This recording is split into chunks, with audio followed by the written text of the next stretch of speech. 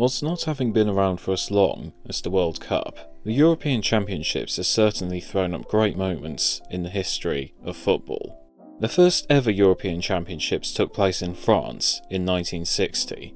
The idea of a European Championship had been discussed long before, initially proposed by Henri Delaunay. The Central European Championships had existed before, but this was a league competition that would take place over 3 years.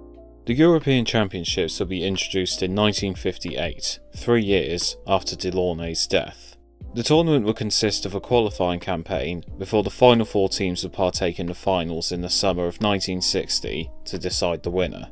Many of the top European teams, however, declined to participate. West Germany, Italy and England would all decline their invitations. 16 teams were required to be involved, and UEFA were able to scrape 17 sides together for the tournament.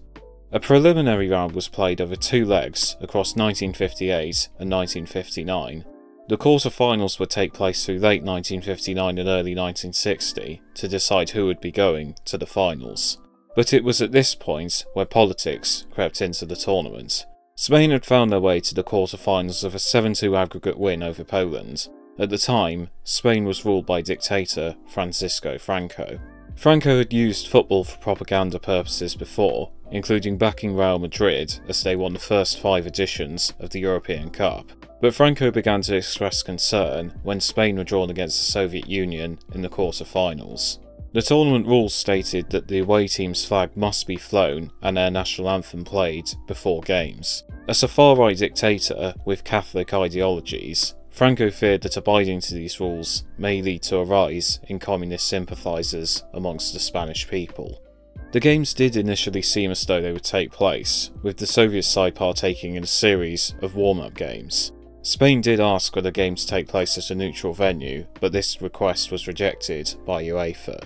In the end, only 2 days before the Spaniards were to travel, Franco withdrew Spain from the tournament.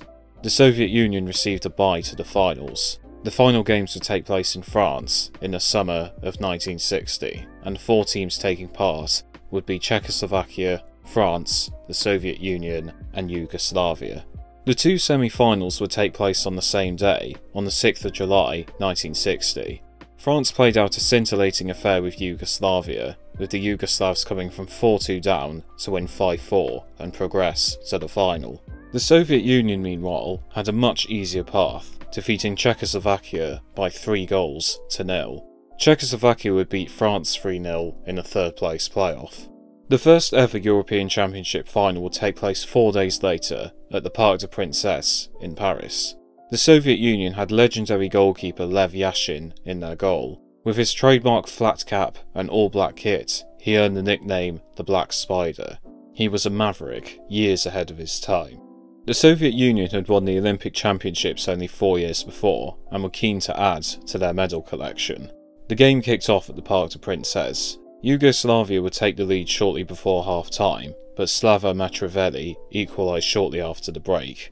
Yugoslavia did have a series of chances, but Lev Yashin's heroics were able to keep them out.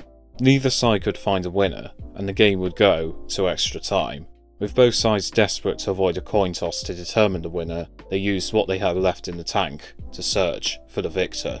And that winning goal would come from a man in red. A goal from Viktor Ponedeljk in the 113th minute put the Soviets ahead, and it was enough to win the game. Full time arrived, and the Soviet Union were the first ever winners of the European Championships, thanks to the heroics of the Black Spider, Lev Yashin. The first ever European Championships may not have been a straightforward affair, but it was the start of something big in football. Over the years, the European Championships slowly grew bigger and bigger, and today it is amongst the most watched sporting events in the world. Henri Delaunay may not have lived to see his dream fulfilled, but the trophy was named after him, showing that his legacy to the European game will always live on.